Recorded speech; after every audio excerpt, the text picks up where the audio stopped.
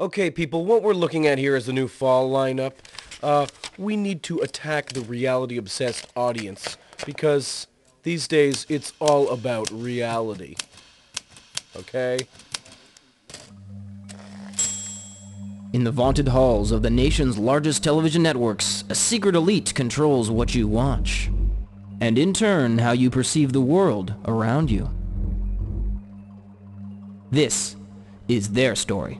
There's the ambitious young producer with a passion for the cell. Picture a white room. The domineering chief executive with a wandering mind and a strange obsession. I want to see some strong, firm hands rubbing the beef. Bork. Ground beef, talk to me. The gifted young writer selling his soul to the networks, one script at a time. Ground beef? No, I can work with that.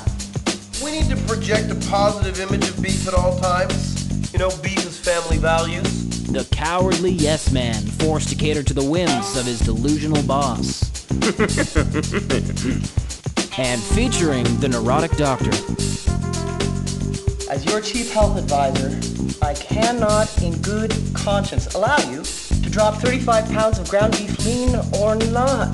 Weisenhower, I am talking about very serious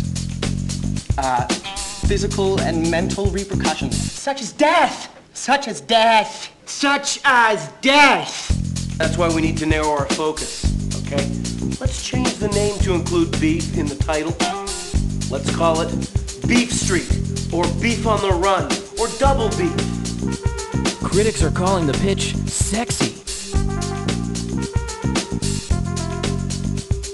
intelligent, and a journey into madness.